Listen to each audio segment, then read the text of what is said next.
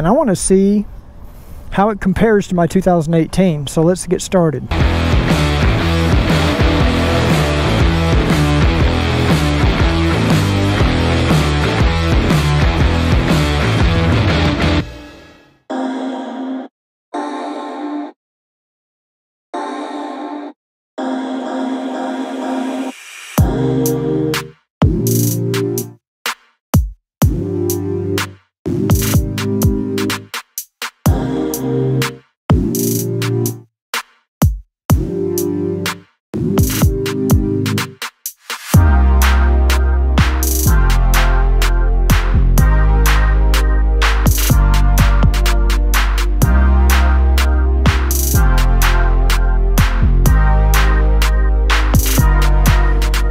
Well, hello everyone, this is Cruiseman.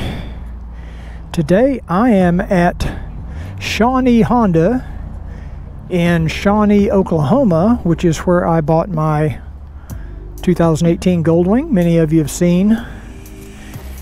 And today I'm going to test ride this new 2020 Goldwing. And I'm telling you, it's the same paint that I've got on mine. The only difference is it's blacked out. It's got the blacked out engine. You can see the cylinders compared to mine over here, which are silver. It's even got black chrome for the Honda name. It's got some cool gray pinstriping all around. It's got the new handrails. Look at that. You can get your hand in there and actually grip it. Very cool. And I'm going to take this thing out for a ride, and I want to see how it compares to my 2018. So let's get started.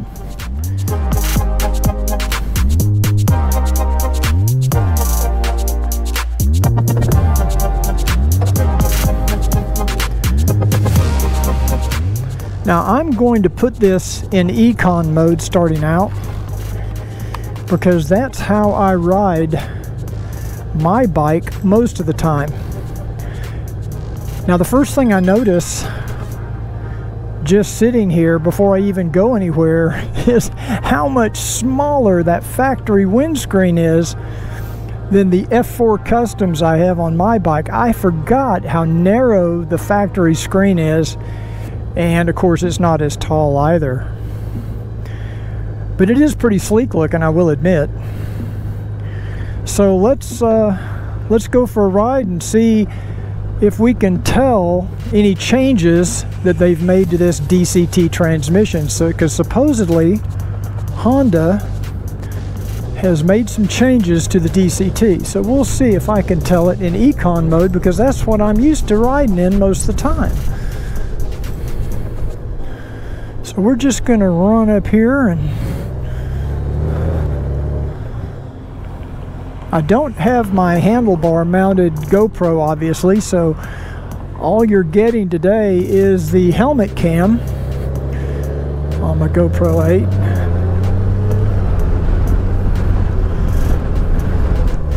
And it is a rather windy day, so you might get a little bit of wind noise. Hopefully the audio is coming out. I never know with a GoPro. And they also claim that they've done something to improve the low-speed handling of this 2020 Goldwing, but they don't really say what they've done. I don't know if it's something to do with the suspension settings. Now, this one's currently set just on rider only. I may change it up here in a minute, because I usually ride with it with the Rider Plus luggage setting.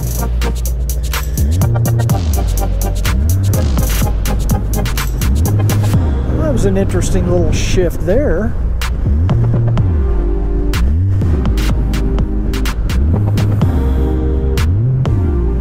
Seemed like it kind of downshifted for a second as I was accelerating, which is a little unusual.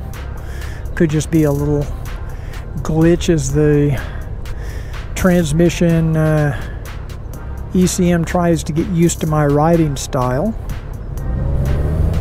We're gonna kind of pop over the freeway here, and I think we can find a little back road that we can turn left on, and maybe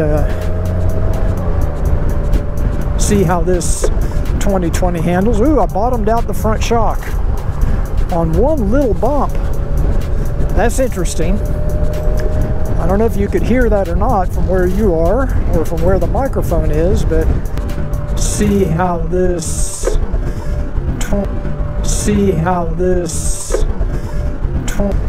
it wasn't that big of a bump, and it bottomed out the front shock. I heard it smack.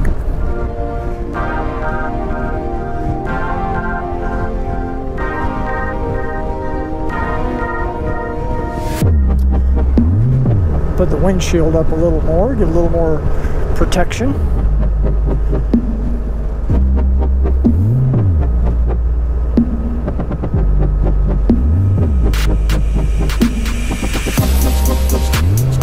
Well, it certainly feels smooth on the road, just like you would expect. I also need to adjust my mirrors, so I can't see anything behind me.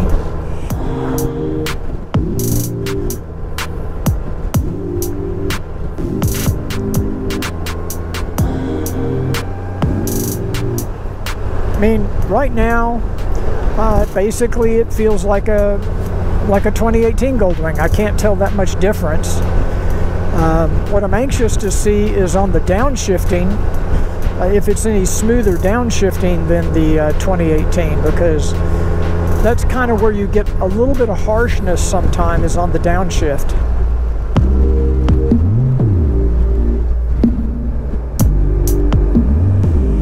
I think that was where I was supposed to turn. Maybe I can get into this parking lot, do a little turnaround, and maybe I can tell about the low speed handling. Downshifting might be a little bit smoother.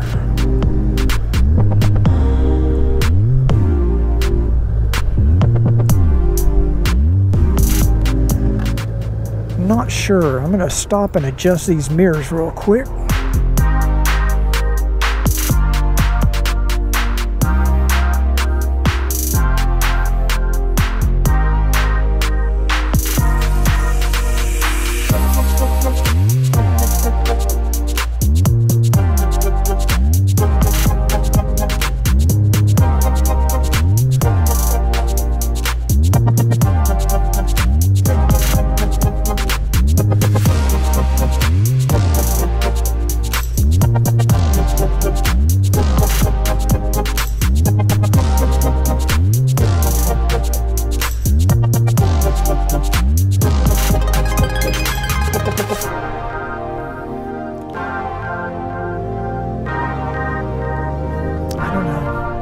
I don't know if I can tell a difference or not.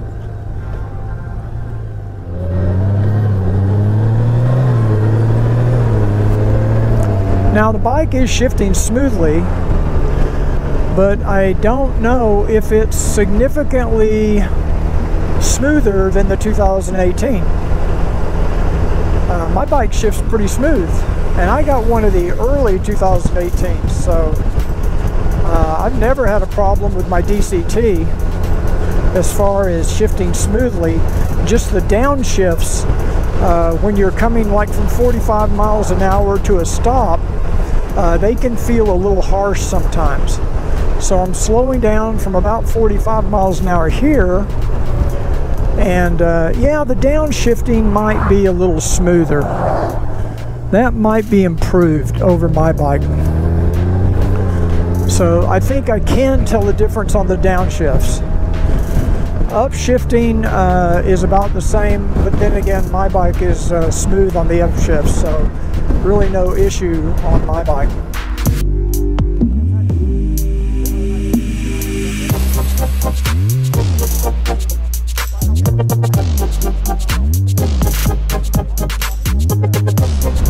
Okay, I'm going to check out that downshifting again because I am coming up here to a stop. And usually the more rapid you come to a stop, the more you notice that harshness in the downshifting. And I would have to say that this bike, this 2020 Goldwing, does downshift much smoother than the 2018. just from my initial impressions. I've gone from about 45 down to 0 pretty rapidly now, 2 or 3 times, and I haven't noticed that clunkiness or that harshness of that DCT. Now, in addition to that improvement, it's possible that they've improved things in the DCT that will maybe cause the transmission to last longer or to be more reliable. I really don't know. I have heard of a few cases where people have had issues with their DCT, but they're pretty few and far between. Most people, the DCTs have been very reliable. I know mine has been.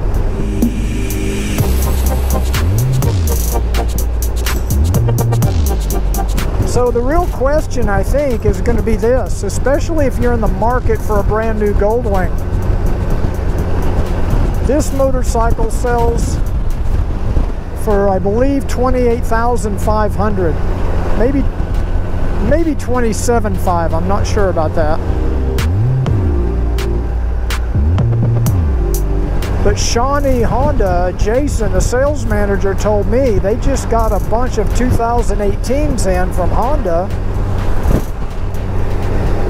and they're selling these things. I'm talking about a DCT Tour for around $21,000. So the question is it worth the extra $7,000 or $6,000 to get the 2020? Now, that's going to be the biggest question you have. For me personally, I don't see $6,000 difference. If I could get a brand new 2018 Tour DCT for $21,000, man, that's a bargain, because that's a heck of a lot more than I paid for mine, and they made me a good deal when I got mine. And I don't know that they're dealing on the 2020s yet. So this is a beautiful bike. It's also has a little bit smoother transmission. Now, this bike does come with the fog lights from the factory, and it also comes with the larger, better passenger grab rails. So that's something to consider. However, you can upgrade your 2018 with the fog lights for about, I don't know, $400 or $500 maybe. And for another $275 or $280, you can put on the new grab rails. So for less than $1,000, you could basically have everything this bike has except for the improved DCT transmission. Now, I tried out the glove box opener, button, latch, whatever you want to call it, and I couldn't tell the difference. So they claim they improved it, but if they did, I can't tell it. So there's my review of the 2020 Goldwing. If you like this video, please give it a thumbs up. Don't forget to click that little subscribe button down below. And if you want to save some money on a brand new 2018 Goldwing, check out Shawnee Honda. It'd pay you to buy a $100 or $200 plane ticket, fly here from wherever you live, and ride the bike home. I drove 180 miles from Dallas-Fort Worth to buy my Goldwing at Shawnee Honda. That's the second Goldwing that I've bought. So I'll put their email and contact information in the description of this video. And I think they've only got about 20 of those 2018 Goldwings, so don't wait, because they'll be gone before too long. If you can get a deal on a 2020, you do end up with a 2-year newer bike, 2-year newer model. Now, even if you buy the 2018, you're still going to get the full factory warranty, and you can still get the Honda extended warranty If you can't get a 2018 or 2019 at a good deal, get a 2020. I mean, it certainly is a minor improvement over the 2018 would be the way I would describe it.